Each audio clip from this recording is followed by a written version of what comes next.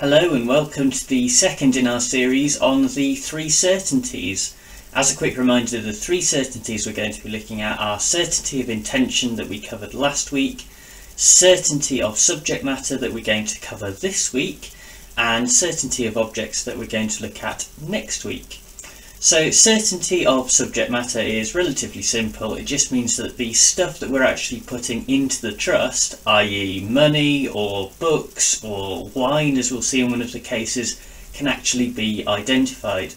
There's a few difficult areas that we do need to have a quick look at, but hopefully this should be relatively straightforward. So let's get started. As I said in the introduction to the lecture, the subject matter of a trust has to be identifiable, and in particular it has to be separately identifiable. So in Re London Wine Company, the wine company in question went bankrupt. One of the creditors said that they were owed 50 bottles of wine, but it wasn't clear which 50 bottles of wine they were, or whether they even came from the current stock. And so because the wine in question wasn't separately identifiable for that particular customer, the trust had to fail. Similarly, in Re Goldcorp, a gold exchange company went bankrupt as well, and so you have this vault which is full of gold, but it's not clear which pieces of gold belong to which customer. The difference in this case is that one of the customers was a bank, and they had a separate account and sort of a separate vault where their gold was actually separately identifiable in this different account. And so their trust succeeded, whereas all of the other customers, their trust failed.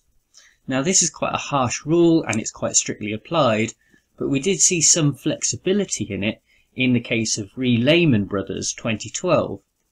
This case obviously concerned the giant financial crash that occurred in September 2008, where Lehman Brothers became insolvent themselves. The problem was that Lehman Brothers hadn't really followed the rules of the Financial Services Authority correctly, and so the customer money and the company's own money sort of got mixed together, and so it wasn't separately identifiable which was the company's money and which was the customer's money. And so it was potential that strictly applying a case like Re London Wine Company would mean that the customers would actually lose out. However, the court were probably quite keen to make sure that this didn't happen in the light of the financial crisis and given the amount of money that was at stake here, and so they applied a more purposive approach to the rule in Re London Wine Company and said that actually the trust was created upon receipt of the money by the bank from the customer. I'm not sure whether this would be applied again in the future. I think that for your purposes, you should strictly apply the rule in Re London Wine Company, but it's perhaps worth mentioning that the courts can sometimes take a more purposive approach, as seen in Lehman Brothers. So far we've looked at gold and wine, which are tangible property. They're things that you can actually touch. But what about things that are less tangible, in particular intangible property such as shares, which was an issue dealt with in Hunter and Moss 1994. In this case, Lord Justice Dillon basically said, well, the rule as relates to property having to be separately identifiable doesn't apply when we're looking at intangible property. In other words, when we're dealing with things like shares, the property in question doesn't have to be separately identifiable because it's basically all of the same anyway. One person's share in a company is essentially exactly the same as another person's share in the company. It represents the same value. Now, this worked in the context of the case because it allowed the trust to be created, but it's not very satisfying. Why should there be one rule for tangible property and a different rule for intangible property? The Australian case of White and Shortall 2006 tried to get around this by creating a trust over all of the shares altogether and then dividing them up afterwards so that the total sum of the shares could be seen as property which is separately identifiable. But I'm not sure whether this is particularly a useful approach either. It's not necessarily true that we can look at shares in that way, and I think we just have to accept that for intangible property there does have to be a different rule because of the nature of the property in question. You can also see other examples here. In Re Golay's will trust in 1965, a reasonable income was left to the housekeeper in a will, and the question was, well, what is a reasonable income?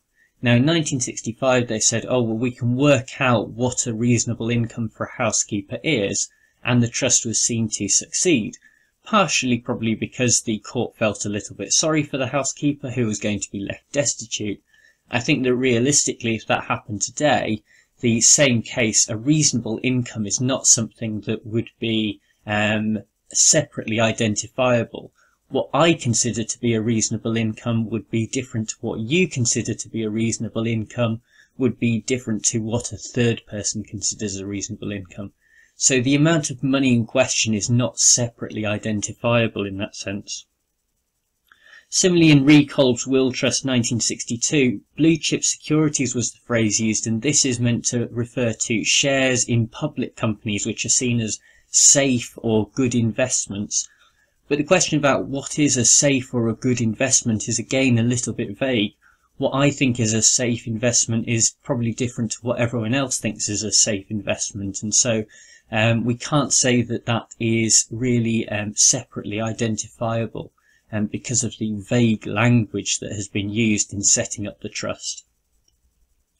Finally, in the case of Don King and Frank Warren in 1998, these are two boxing promoters who had a partnership, and the point of this case is just to put that some non-transferable assets such as personal contracts can also form part of a trust as well. So other examples of intangible property.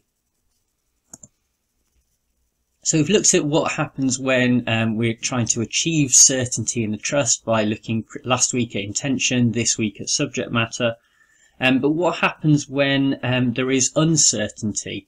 What are the possible outcomes? Well, there's three in question.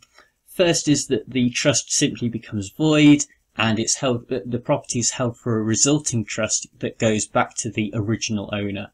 That's normally fine, but what happens when we're dealing with a will and the original owner is dead? Well, often we'll apply the rule in Hancock and Watson from 1902. This is where property left to someone in a will but is subject to a failed trust, and the trust fails because of uncertainty. Then the property obviously can't revert back to the dead person, so instead it just goes to the person to whom it was actually intended, and they kind of skip the trust element of it. A third alternative is that a floating charge is created instead, and this is normally what happens when the phrase "the remaining part" or "the remainder of my estate" is used in a will or a trust instrument. The floating charge is not as solid as a trust in terms of its institutional status or its enforceability, but the floating charge does give the person an overall right to the property. And there we have certainty of subject matter in trusts. Next week we'll be looking at certainty of objects, so make sure that you keep an eye out for that. In the meantime, do the whole like, comment, subscribe thing. Also remember to check out the podcast, the UK Law Weekly podcast that is available on iTunes, new episodes every Monday.